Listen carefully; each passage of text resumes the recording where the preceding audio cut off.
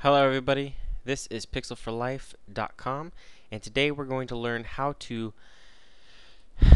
create some retro looking photos very fast in Photoshop, because normally you have to duplicate layers and create a whole lot of extra stuff to get really nice effects, and we don't want to do that today. So instead we're going to go ahead and create a new folder, which is a group, and then from there we're going to go ahead and drop our background into that folder. I'm going to double click this, drop it into the folder. We'll go ahead and then duplicate it just so we have a backup to make sure. We're then going to go ahead and click right here on the adjustment icon. I forget what this is called. It's a new fill adjustment layer, and click on color lookup. And when we're here, we can then go ahead and click on these different ones all the way down through there. And I'm going to go ahead and click on Futuristic Bleak. And you can see here this creates a nice little retro effect for us.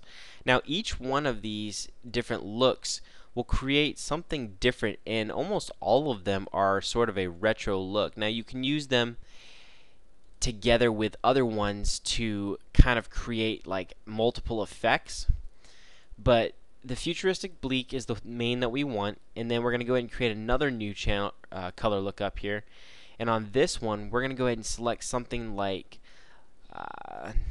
we'll just kind of go through them here a little bit. We don't want anything too drastic, but then you can just preview it with and without, and you can see there that without it, shadows are a little darker, this one's a little bit lighter, you know, etc., etc.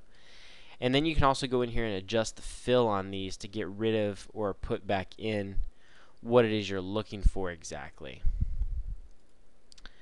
And you can just, you know, kind of play around with it. But we're going to go with film stock here, and then we're going to reduce this opacity down some.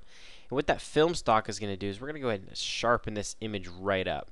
And if you look at this compared to the original picture here, and let me just take this out of the group real quick. Compared to the original picture, it looks very much better. So that is how to create some quick and easy retro looking photos.